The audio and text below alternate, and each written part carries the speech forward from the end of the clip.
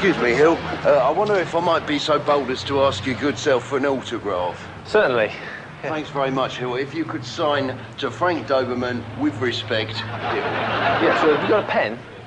Oh, I'm sorry. Foolish of me. Congratulations on your success this season. Thank you.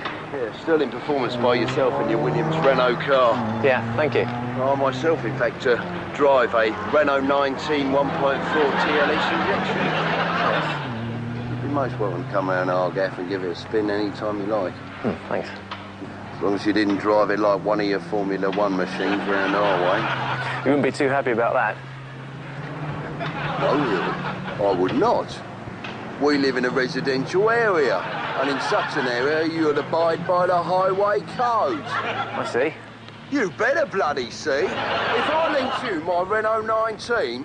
Look, have you got that pen? Quiet, Hill, don't interrupt. If you started accelerating to speeds of up to 140 miles an hour in sunny Glade Close with little kiddies playing on their bikes, if you took the corner out of Honeysuckle Drive at over 80 miles an hour, I should say, oi, Hill, no! This is not a chicane at Silverstone. This is Merrifield Drive leading into the Gables. Apply the brakes now. Get out of my car. You're a menace to yourself, other road users and pedestrians.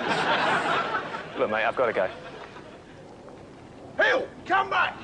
How dare you go when I'm administering a reprimand? That Mansell, he understands the essentials of residential driving, but you're a piece of scum!